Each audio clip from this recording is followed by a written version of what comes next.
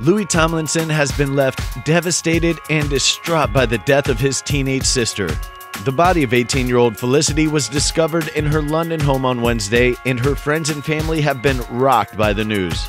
Félicité, who is an Instagram star with 1.5 million followers, was set to launch her own clothing line called Fizzy. Sadly, however, she collapsed in her apartment in early court, and although emergency services were called, she was pronounced dead at the scene.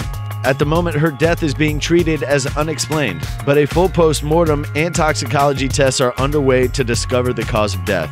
Louis was set to perform his new single, Two of Us, a song dedicated to his late mother who died of cancer in 2016, at Comic Relief today but has now pulled out. He has canceled all of his performances in the near future to recover from this terrible shock.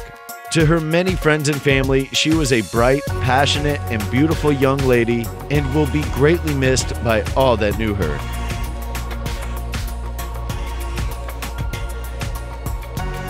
If you like and subscribe to our videos, there's a chance your favorite celebrity will follow you on Twitter. We can't prove that, but we're saying there's a chance.